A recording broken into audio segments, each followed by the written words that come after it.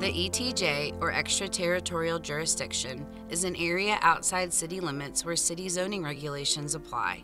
In an ETJ, city taxes and services do not apply. Annexation is a process where property owners ask the city to bring their property into the city limits.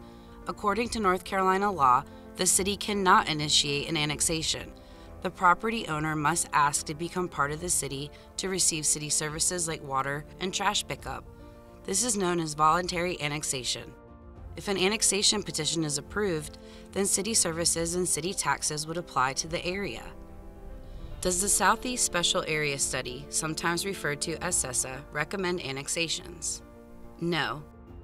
The study recommends extending the ETJ into the study area. If approved, Raleigh's zoning code would apply to any new development or redevelopment in the area. If a landowner living in the Southeast Study area wishes to receive city services, they will have to apply for an annexation.